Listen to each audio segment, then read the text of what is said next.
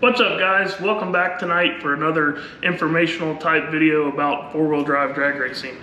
Tonight we're going to continue on with talking about the front axle again, and we're going to talk about a little thing called scrub radius. This is the time of year when guys are gearing up to buy wheels and tires, and this is something that you really need to factor in when you're considering the offset, the backspace, what size wheel, all of those things that you need to order a set of wheels. You really want to figure in the scrub radius to that formula. So just going to take a few minutes here tonight and explain to you guys exactly how to measure for scrub radius and why it's important. Had to cut it there for a second. It's extremely windy here in Kentucky today, and I didn't want it to affect the sound quality. It's like the opening scene of Twister out here today. Daddy, Toby's still outside! So before we jump into talking about what scrub radius is, I think it'll actually be easier if I show you guys how to measure for it first, and then we can talk about what the heck those numbers mean. So all you're going to need to measure this is some sort of straight edge, like a piece of angle iron, a Sharpie, and a tape measure. So let's jump into this and see how to measure for scrub radius and what the heck it means. Okay, so I'm going to explain this assuming that you guys already have a set of wheels and tire for the truck, so that way I can physically show you how to measure this, and it'll make more sense for when we go and talk about why. So first thing we need to do, take that piece of angle iron or straight edge, and it's a little bit tricky to do because there's no good place to put it in here, but to the best of your abilities, figure out the center of the top ball joint in the center of the bottom ball joint. You're going to draw an imaginary line, which is basically what the piece of angle iron's for, and you're going to make a mark on the ground.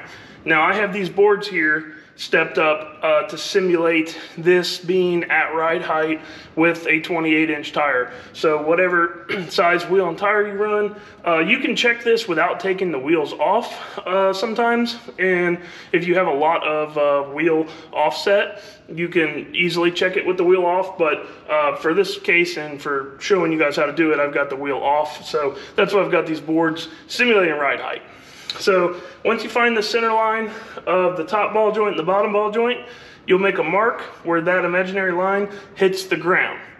And then from there, what we need to do is we need to grab our wheel and tire, and we need to put this thing on the rotor here, just like it would be bolted up. And then I'll show you guys what to do there. Okay, so you don't necessarily have to bolt the wheel on. You just need to make sure that it's sitting all the way up against the hub like it is on. And then now what you're gonna do is you're gonna find the center of the tire here. So on my particular tire, this is a 10.5-inch slick. And so my center is at 5 1/4. And then I follow that center down to the bottom here, and I mark on the board the mark of the center, which is 5 1/4, and then now I can take the wheel back off and see what my scrub radius is. Okay, with the wheel back out of the way, we now have two marks on the board here. So now you take your tape measure and measure the distance between these two marks, which in my case is 4.5 inches, and that tells us that we have a 4.5-inch scrub radius. Now that you guys know how to get the scrub radius and you know what your scrub radius is, let's talk about what the heck this number means and why it's important. Okay, so the first mark that we made on the ground, the intersect of the top and lower ball joint, that is going to be the position in which this tire is trying to pivot around. That's going to be the steering pivot. Now, you notice we have an offset on, in my case, of 4.5 inches of where the center of the tire actually is. So that means that the center of the tire is actually pivoting 4.5 inches offset of the center of where it wants to pivot. So that gives you a scrubbing effect. The easiest way to see this is if you have some concrete, you can take your truck or a car or anything and just make a circle, just basically turn the wheel, and it'll leave a circle imprint on the ground. And you can see that like a stock truck that doesn't have much scrub radius is gonna leave closer to a circle. It won't be a perfect circle because there's pretty much no way to do that on a 4-wheel drive. You can't get the scrub radius to 0. But the more scrub radius you have, if you have a really wide offset wheel, you're gonna see that it actually scrubs it in like a football shape. So why is this important for 4-wheel drive racing? Well, the more scrub radius you have, the more the center of that tire is further away from that focal point where it's trying to pivot, the more steering input that you're gonna get. So as you're going down track, anything that is going to affect the tire, any sort of irregularity in the track, is you're gonna get more feedback of that in the steering wheel because of that offset. The other thing is it's harder on the components because the more offset you do, the more that contact patch is further away from the center focus point there. It's gonna be easier to put more load on that bottom ball joint or kingpin. And so like in a situation where that's gonna be harder on tie rod ends, stuff like that. If you guys have ever 4-wheel drive launched a truck with a big set of 12 wide wheels with a bunch of offset, and you know how it gives you the deal? That's exactly why, because it has so much scrub radius. So the ideal scrub radius is 0. Now, you'll never be able to get there with a 4-wheel drive unless you shortened up the steering knuckle to where you could actually get that inside the wheel, which is why a lot of these new trucks they have 20-inch wheels. That's one of the reasons.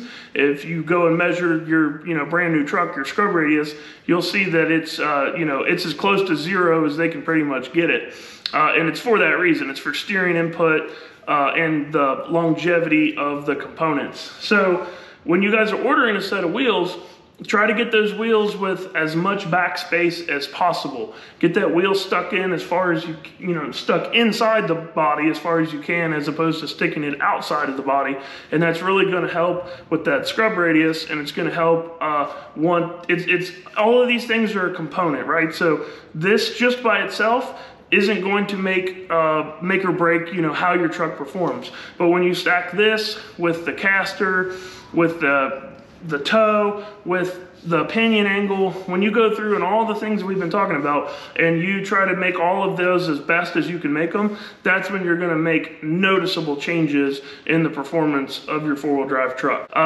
There's a lot of other videos out there about scrub radius. It all applies. I haven't seen many specific ones to 4-wheel drive stuff, but it's all the same stuff. If you want more of like a whiteboard style illustration, there's a bunch of videos out there for you that you can find. I just wanted to show you guys exactly how to measure for it and why it's important and why we like to run these wheels as tucked in as far as we can. The other thing too, real quick, about wheels being tucked in like this is aerodynamics. I know that aerodynamics can be a laughable subject with truck racing, just because we are trying to race bricks down the track. But there's a lot to do with aero. And one of my favorite stories about wheels and tires and aerodynamics is a Don Garlits story.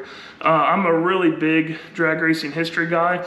I think that there's a lot of information that can be learned from the past, and so I really like the old stories.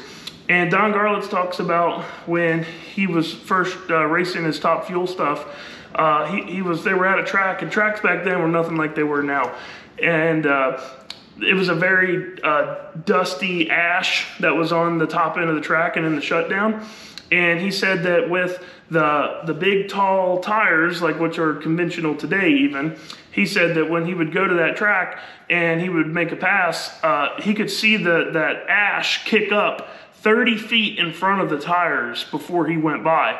And so he knew that the front tires were disturbing the air. And so he went to a really small wheel, which actually became really popular in Top Fuel racing in the, like, I believe the late 80s, early 90s. They ran those for a while. And just that small wheel cut down tremendously on the aerodynamics. And so when he went back to that track that was dusty at the other end, it didn't have nearly the disturbance in the air. So I just think about that with these trucks. With these wheels and tires that stick out so far, we already have a huge drag coefficient over the front of these things. They're tall, they're wide, and then now we stick these wheels and tires out even further and make these things even wider with more drag coefficient. So I don't know how much it helps or hurts, but I know that it cannot be helping. So I like a nice tucked wheel and tire. I think it looks good, and it's one of those things that checks more than one box. Helps with scrub radius, helps with aerodynamics in some way, better steering input, and less load on the parts. So that's all I got for this one, guys. Thanks for watching. If you like this informative style stuff, drop a comment below, let me know. If there's anything that I haven't talked about yet that I have missed that you want to see me talk about, let me know in the comments. And if you're new here, like, subscribe, share the channels with your buddy, and we'll see you next time.